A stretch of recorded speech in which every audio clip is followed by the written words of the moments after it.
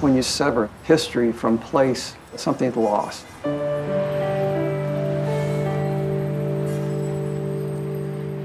We're crossing 3rd Street now. There's the Lovejoy, there's the Nugent, there's the Delicatessen, there's the Angel's Flight Pharmacy. There's 301 that my grandmother turned into a rooming house.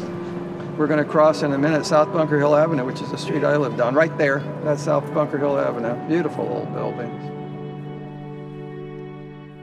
What is it that's generating memory? It's usually things that were erased, half-finished, spaces that were contested, the way something is occupied, the way the windows are dressed. But if you come to it after it's been destroyed, of course, you have only the traces that are left on the streets. And if the traces have been really leveled, you have this very peculiar relationship to it. You can't even believe what's happened. A few years ago, a thought occurred to me that I was probably one of the last people in Los Angeles that not only remembered old Bunker Hill, but actually lived up there.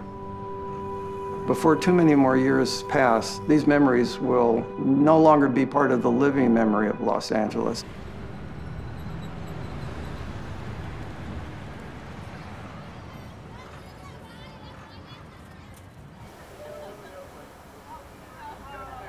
Would you please exit the lower car? We're just testing. Sorry, not able to ride. Thank you. All the way out, please. Angel's Flight was an important piece of public transit. It's the way that all the people who lived up on top of Bunker Hill made their way downtown to go to work. I started riding Angel's Flight in my mother's arms in 1946 and rode it right up until the time they dismantled it in 1969. For a kid, this was a great thrill ride because it looks like the cars are on a single track and are going to hit head on. We're passing the other car now, and it does miss by just inches. And you wave at all the people in the other car. Nobody there today.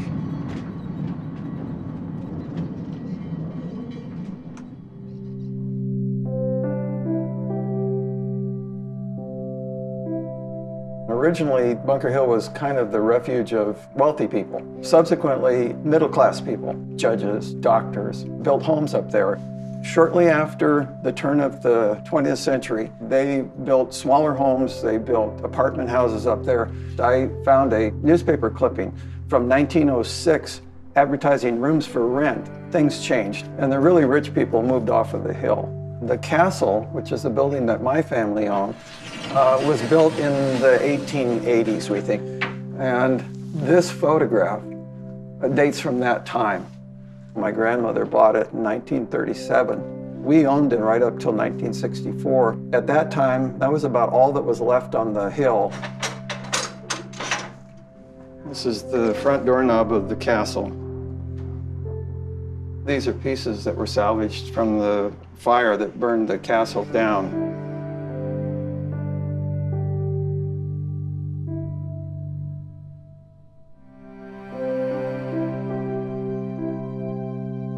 I can remember the sound of my footsteps going across the wooden porch, approaching the door.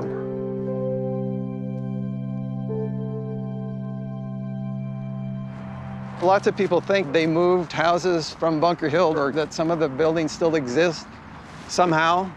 None of them do. There's nothing from Bunker Hill that was preserved. And they're so great. So great.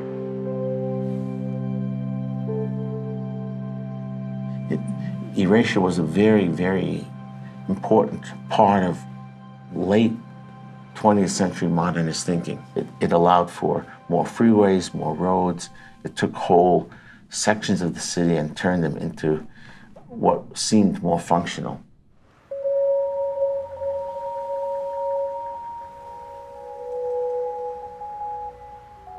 I can show you where the castle was. Straight ahead of us over here, up the stairs across Grand Avenue, and the Wells Fargo food court there. There's a little building. That's where the castle sat. Only it was probably up about 5 or 6 stories because that's how much of the top of the hill they took off when they did the redevelopment.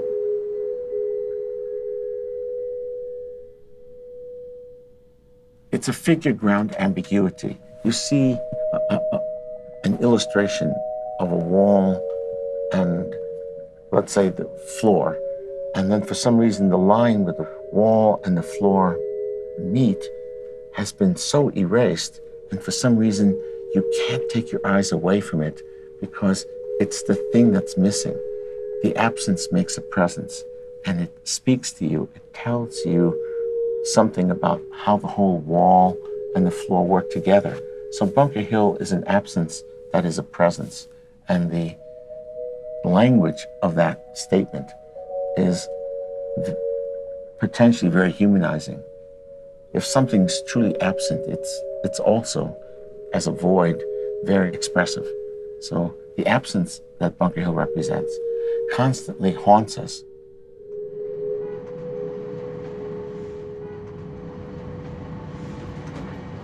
I can't hear it right now, but if we go a little bit faster, you'll hear the ring of the cable over these rollers that keeps the cable going in the right direction.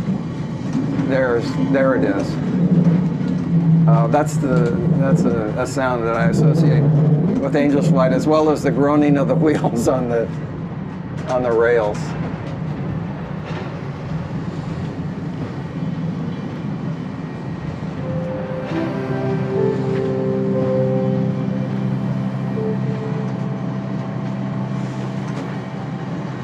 Brings back a lot of memories.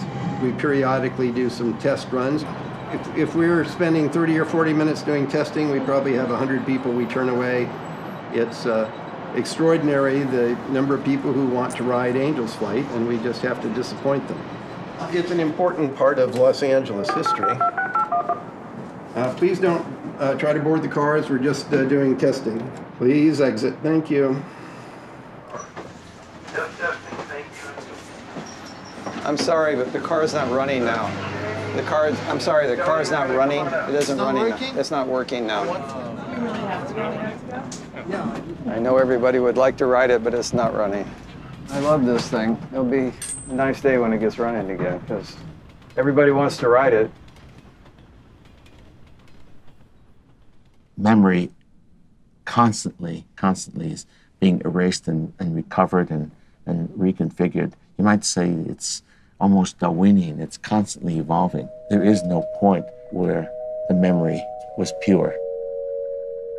It becomes very interesting to see the city as a living, selected, and partial memory.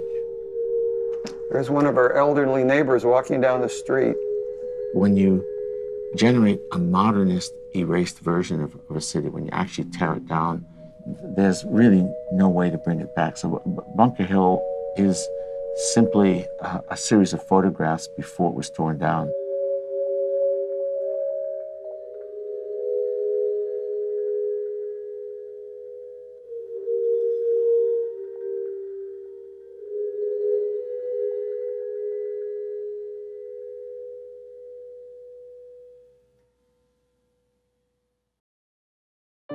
What did all those old pensioners used to do on Bunker Hill? Because they weren't working, right? They had all kinds of time on their hands. They came down here to Pershing Square and sat and talked with each other. There was actually a speaker's corner over on that side over there in that corner, you know, like the speaker's corner in Hyde Park in London. We had a speaker's corner over here. When I was a kid, my great-grandmother lived up there on the salt box that my Uncle Mickey owned. And she had 5 sons and 2 daughters. Every year, all of them would come back to Los Angeles to visit